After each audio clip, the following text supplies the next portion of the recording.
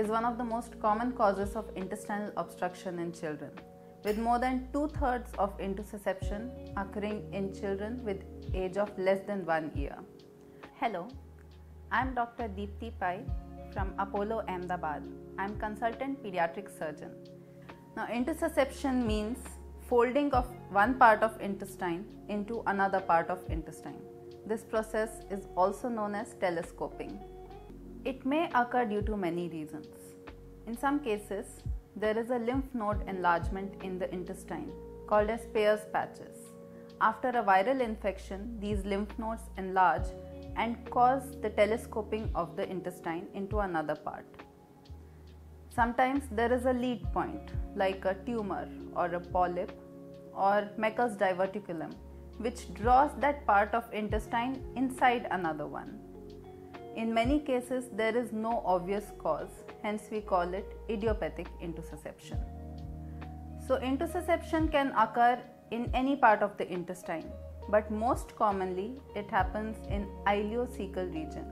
That is, the last part of the small intestine enters into the first part of the large intestine. Any child with intussusception will have severe pain in the abdomen.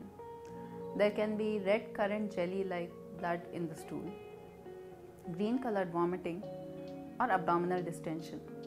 On examination, abdomen might have a sausage shaped mass and rectal examination may also present with a mass. Some children present to us in very late stages. They will have severe sepsis due to gangrene of the intestine. This can be catastrophic and should be avoided at all times. Hence, any child with recurrent continuous pain in the abdomen and vomiting should definitely consult their doctor immediately. Treatment of intussusception should not be delayed as it increases the risk of gangrene of the obstructed intestine, sepsis and infection. So the initial line of treatment involves ultrasound or fluoroscopy guided pneumatic or hydrostatic reduction. Now I know these sounds like bunch of big words, but I am going to explain what it means.